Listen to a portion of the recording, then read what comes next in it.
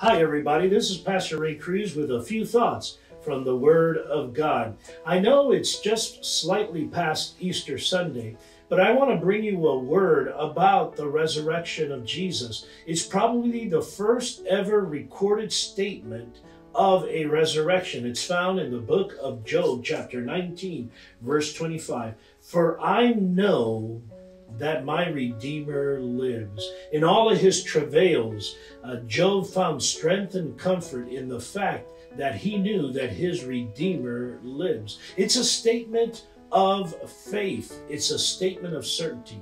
A statement that we can also make with just as much faith and certainty. Our Redeemer lives. Job knew it because he walked with God and God talked to him.